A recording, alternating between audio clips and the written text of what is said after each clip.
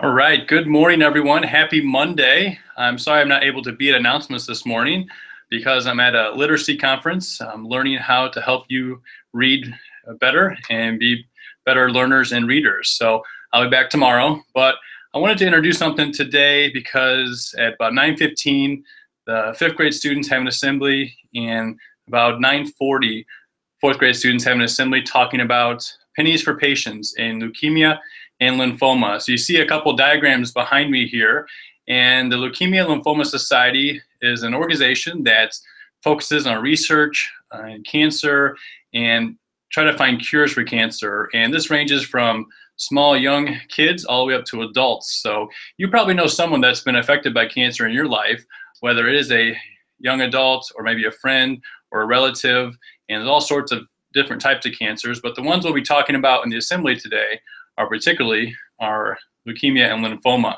And our presenter, her name is Carrie. She'll be in to talk about what those mean more specifically. She'll talk about red blood cells and white blood cells and why it's important to raise money and donate for that good cause. Something we've done the last couple of years.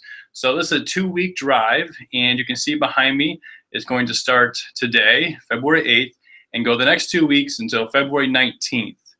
And there are 2 collection days on the Friday, February 12th, and then Friday, February 19th. So what does this mean for us? Well, it's a good organization, and with funds and with research and patients can get treatment that they need to overcome and fight the battles of cancer.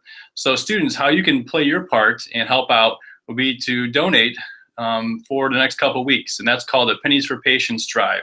So before you leave school today, you'll receive a couple items. You'll get a paper that talks about what it is, and also you'll receive a box that looks like this. And this is your change box you can bring to and from school each day. You can empty it out in the classroom container. Each classroom will have a box that looks like this with the classroom name on it, and you'll just collect that throughout the week. And on Friday we will have some totals, and then we'll make an announcement on Monday, the following Monday, the classrooms that have the most donated. So it could be change, it could be pennies, it can be dollar bills as well.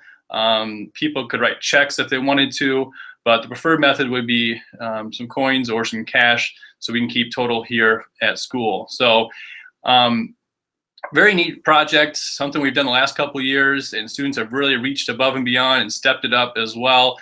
And you can see behind me the last couple of years we've had the totals. In 2013 and 14, we had over $1,100 raised in 2 weeks. You can see last year we had $2,134.65, which was pretty amazing. We almost doubled our total from the previous year. And this year, you can see we have the big question mark. So what can we raise this year to help out this organization? That is the challenge I have for you. And we talk a lot about reaching above and beyond. And this year's theme has been Turn It Up. So I want to see if we can turn it up this year, students. Whatever you can find, talk to your parents, whatever you're able to donate would be appreciated. It could be anything from a penny to a few dollars.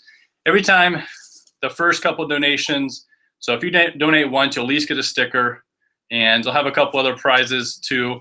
But something to keep in mind, just because we donate doesn't always mean we get something in return, like a sticker or a prize. It's just sometimes it's good to do and help out others that are in need. So for this year, the challenge I have is to raise more than last year. So the classes that get the highest totals, they'll get an Olive Garden party. So the class with the highest total will get a whole luncheon provided by Olive Garden, which is one incentive. Also, we have students that raise over $100. The top 5 students will get a doodle board. I don't have a picture of that, but if you research it, the doodle board is pretty neat. Almost like an old Etch-a-Sketch for all the old people out there like myself.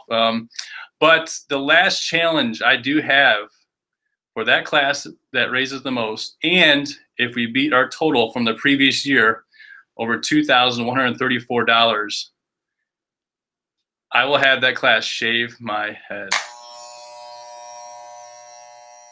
That's right. Some of those lucky classes will get to shave my head. A couple of chosen students will get to shave my hair. And I do love my hair. You know, you might know I style it every day.